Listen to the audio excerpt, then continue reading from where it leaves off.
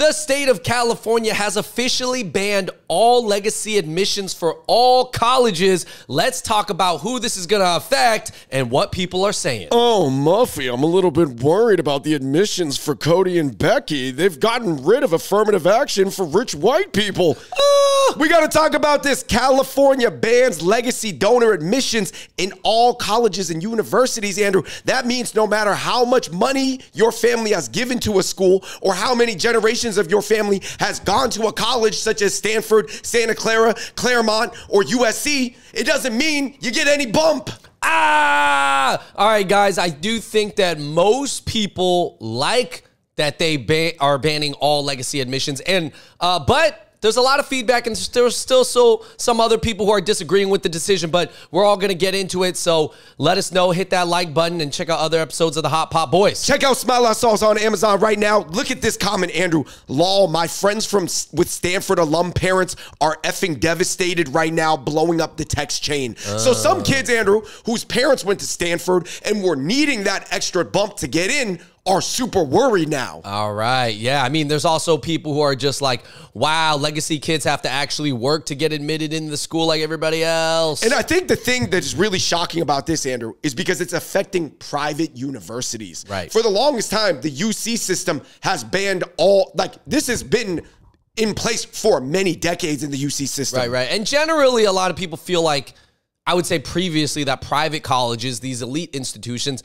they operate privately, so why don't they get to do and admit who they want, right? Right. Because they do not receive state funds for operational costs. However, they do receive state funds in the terms of grants, scholarships for certain kids, Cal grants, research contracts, and things like that. All right, guys, so we're going to talk about what this means. We have about 5 points on what this means and who it's going to affect, because obviously, is this good for Asian students, all Asian students, or most Asian students, and what other students may benefit or get hurt from this? Let's talk about it. Right. And this comes on the heels of an affirmative action ban on all institutions from the Supreme Court. Right. So, guys, there's no more affirmative action in college admissions and no legacy admissions. All right. First off, we got to say this, Andrew. I think that this is primarily relevant at Stanford and USC. Right. Because the thing is, California actually doesn't have that many, like, old world legacy institutions. There is a couple, you know what I mean? But really, Stanford and USC are the only ones that come into mind. We're not talking about the Northeast of America right now. Right. Well, I mean, there's Claremont colleges, Chapman College, there's LMU. There are some private colleges, of course, but of course, USC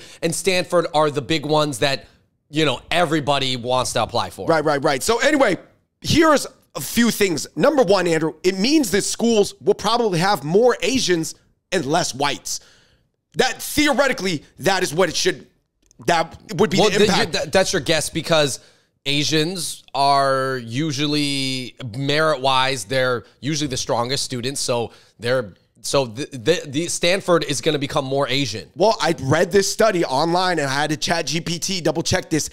Up to 50% of white students are estimated in terms of Ivy League institutions, Andrew, of the white students are either legacy or donation. For up to 43%. Well, it says, Harvard. yeah, literally it said 43% at Harvard. That's the actual number. But I heard when you include like kids that are there on like a rowing scholarship or something like that, it's up to 50%. So that's a lot. Now, and the reason why Gavin Newsom, he did this, Andrew, is because he's saying that just because you come from like an old money family in America that's very powerful, very connected, and donated a lot of money, and you've been rich for like multiple generations, that shouldn't just give you a huge boost on your admissions rating.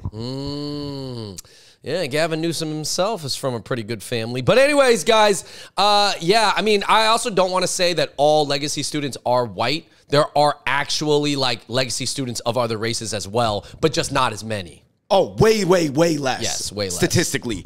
Point number two, Andrew. Does this equalize things since they took away affirmative action? Affirmative action was designed for many disenfranchised groups, but probably the one that primarily comes to mind are Black and Latino students, statistically maybe coming from more difficult family backgrounds, right? It's designed to equalize things. And I was like really thinking about it, and I was like, if you look at Latinos, they were actually indigenous Latinos, Andrew, they were used as slaves to the Spanish conquistadors.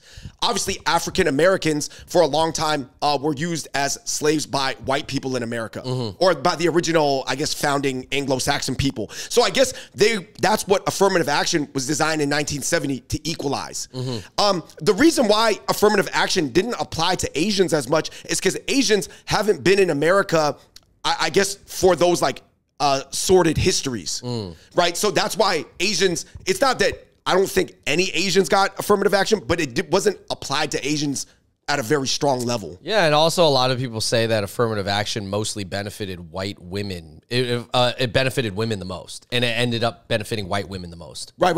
And interestingly enough, Andrew, disabled and white women were added into the affirmative action later, because affirmative action came from the Civil Rights Act. Well, here's this news article of this father, this black father who was a Yale graduate who wanted his daughter to be a legacy admissions for Yale, and this is his perspective. Play the clip. Nick believes the combination of ending legacy admissions and affirmative action will negatively impact people of color disproportionately. His daughter Mari did end up going to Yale and is now in medical school. As more Black students have been able to go to that school, more Black legacies are kind of created. It's not like this turnkey where you end legacy admissions and now we have a fair admissions process. So interestingly enough, he's suggesting that eliminating affirmative action and legacy admissions will actually hurt some Black students. I wish this segment was longer so he could explain, but I'm assuming because his daughter would have counted as a Black legacy student. So that's why he still wants legacy students, because like there are some Black legacy families, but if you cut off legacy admissions now for all schools, which they're not at Yale yet, but I'm saying like then the Black legacies almost don't get a chance to live out their legacy. Right. There are some, I guess, like Black people who entered the elite of the American society that won't be able to utilize that skill that they... Right, but this is just in California for now anyway, so... By the way, I do not think they could get this passed in the Northeast. I think there would be way too much powerful winds against it. Point number 3, Andrew. Do you think this will make rich white people want to leave California even in larger numbers than they're already leaving? That's pretty funny. That's a funny thought. I guess, maybe, you know? Yeah. Well, between all the taxes, the homeless, and now little Nicky is not going to get a bump at Stanford or God, even USC. I mean, what's the point of being here in California? All right. Do you think it is right or wrong considering, like, let's say, for example, you're a rich white dad who went to Stanford or USC and you want your kid to go and then you feel like maybe you donated some money or you've donated, maybe multiple generations have gone to this school. Do you feel like it's wrong for them to want to preserve that privilege? Like, because they feel like they've contributed to the school being having high earning alumni or maybe having some sort of like booster base for the sports program. We're going to see what impacts this has because obviously a lot of the legacy admissions, those are children of families that did donate money to the college. So now you're not going to have incentive to donate as much to the college. Alumni will not have as much incentive to donate to the private college because they know that their kids or family members are not going to get the privileges, which they're kind of like, in a way, paying for. So I guess we'll see what happens. I don't know. I don't know what's going to happen. I just know that for anybody who's not rich, they think this is the right move. This sounds like the right move. Right, but because I guess we just don't know the impacts to the college yet. Right. We have no idea how the donor base is going to react. That is like old money or something like that.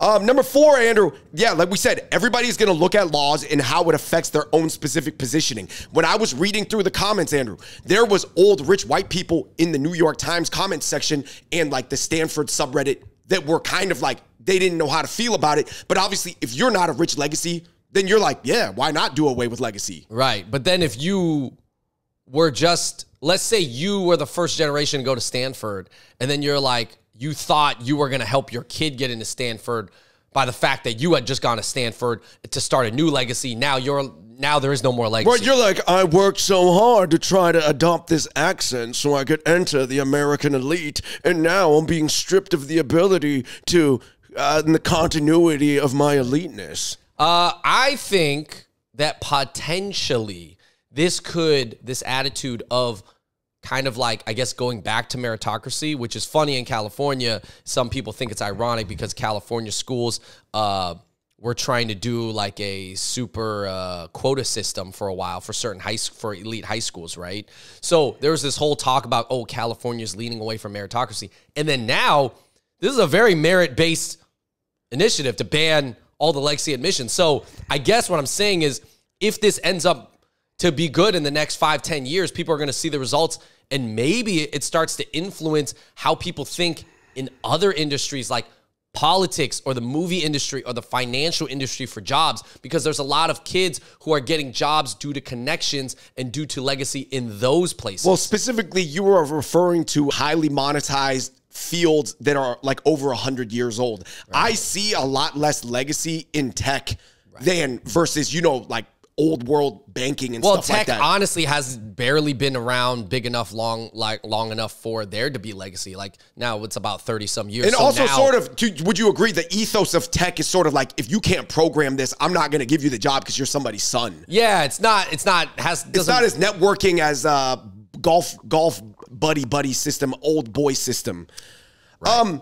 Anyway, guys, so let's talk about this. There was a lot of comments were saying the schools need the legacy to be a high value network. So basically they're saying if Stanford, or if let's just say this trend was to go to all the Ivy Leagues, and all the Ivy Leagues are a bunch of just like really super focused nerds, and I'm thinking that people got to be thinking it's going to be full of Asians. To be honest, with no family connections or only family connections in Asia, what will be the value of networking at those elite colleges? Right. I guess this is kind of like one of those unspoken things that people talk about where it's like, what makes Harvard Harvard? Is it just the professors? Is it the classrooms?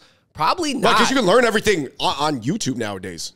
Yeah. Well, I mean, there's like Harvard symposiums. Yeah. Like literally there's like lectures on YouTube. So what is it about these elite universities that make them elite? And it's probably the network. And it's the network.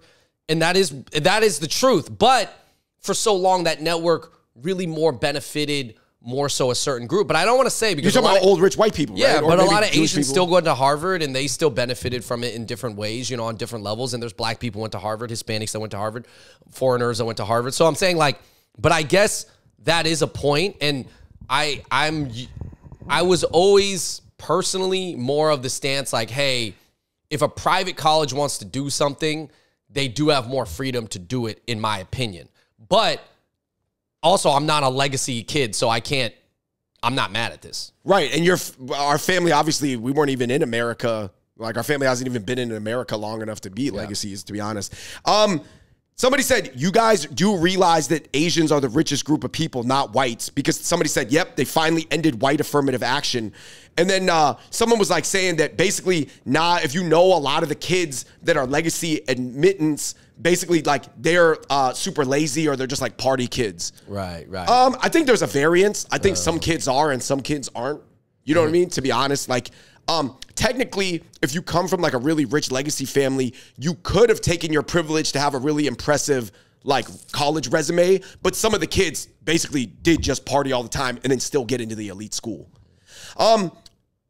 Are schools going to be 99% Asian now, Andrew? There's a bunch of comments now saying, because even Scott Galloway, who's become like a famous talking head, Andrew, said that some high-tier colleges would be around 60 to 70% Asian if it was solely based on hard metrics. I guess that's what people are saying. Do you think this will create an Asian majority like it has at schools like MIT or Berkeley or even UCLA? Yeah, I wonder what the colleges are going to say about... you know how like colleges would always say like, oh, we just don't take only hard metrics into consideration. We want to take your personality. Are they still going to say that even if legacy admissions are banned?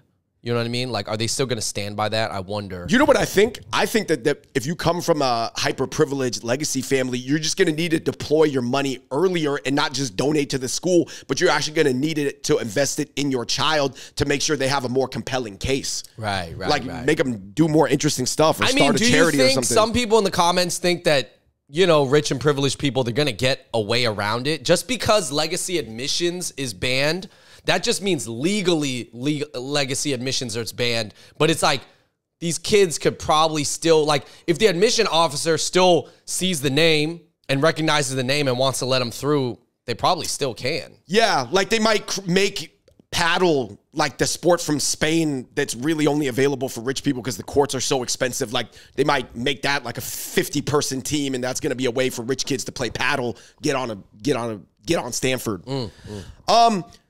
Somebody, of course, Andrew, this spiraled into arguing about why so many Asians were against affirmative action when they should have been against legacies the whole time. But then basically, I feel like this is what happened. The Supreme Court ruled that there's going to be no more affirmative action in terms of college admissions, right? So California wants to equalize that by getting rid of legacies. Do you see what I'm saying? Because California is obviously thinking so progressive. And I guess what my whole thing was like, I do think historical injustices need to be taken in consideration, and I do think there does need to be help given to like underserved or disenfranchised communities, but I just don't know if fixing it at the college level is the right way to do it. You know what I mean? Like I always believed in affirmative action, but I thought it needed reform because maybe the way it was done was clunky. Yeah, and then of course, Andrew, the bunch of comments about California always leading the way. And I just think California is really, really progressive, to be fair, but some of their progressive policies are good and some of them don't really work out. Like I'm not a big fan of bail reform where basically criminals just get back out on the street without bail. That doesn't make any sense to me. But then obviously getting rid of legacies, that was a cool thing that they did. Yeah, I think for me, I'm very excited to see how it goes in the next 10 years. Watching this play out, and I think overall it is good, though. I think it's overall the right move. I don't think all the colleges are going to follow suit. I don't think Ivy League colleges are going to do it, but they're going to use California as an experiment. So California, it's on you, man. The world is watching. What happens when you cut legacy admissions? What happens when the legacies in America are no longer considered legacies? Let us know what you guys think in the comments section below, guys. Big move by the state of California. But like we said, because there was only Stanford and USC that I feel like were the elite institutions, and USC is not really elite, it's for rich kids, but it's like, you know what I mean, that people wanted to go to, that's where I feel like it'll be an interesting case. It'll be an interesting case to see if this spreads all across America in a decade or two. Save the legacy students! Save them! Who else is going to be on the rowing team? Anyway, guys, let us know what you think in the comment section below. Until next time, we're the Hot Pot Boys. We out. Peace.